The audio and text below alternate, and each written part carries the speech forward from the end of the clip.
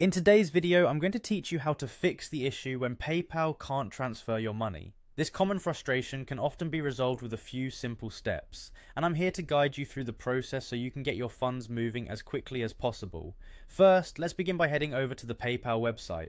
Once you're there, look for the login button. You'll find it easily on the homepage. Clicking on that will bring you to the login page. Now go ahead and enter your email address and password into the respective fields. Make sure your login details are correct, as this is crucial for accessing your account. After entering your details, click on the login button. Once you've successfully logged into your account, the next thing you want to do is verify that the bank account and card information linked to your PayPal account is both accurate and current. It's easy to overlook that information could have changed, but an old or incorrect account could very well be the reason money isn't transferring properly. After confirming your details, navigate to the Pay and Get Paid section on your dashboard. Within this area, you'll see an option called Banks and Cards. Click on it to review the accounts and cards linked to your PayPal.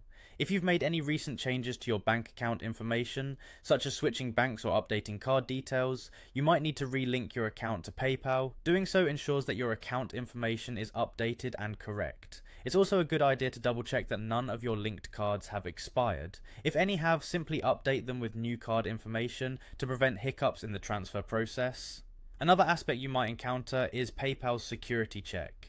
Sometimes PayPal may require you to complete this to verify your identity, often triggered if there has been unusual activity on your account. It's there to protect you, so following through with the verification is essential. Moreover, it's equally important that the email address associated with your PayPal account is confirmed. This is a simple step but vital for ensuring smooth transactions and account security. Finally, if you've followed all these steps and are still unable to complete the transfer, it might be time to reach out to PayPal support for a bit of extra help. They're equipped to handle more complex issues and can provide assistance tailored to your specific situation. By following these steps, you should be well on your way to resolving this issue quickly and effectively. Thanks for watching, and I hope this tutorial makes your PayPal experience a bit smoother.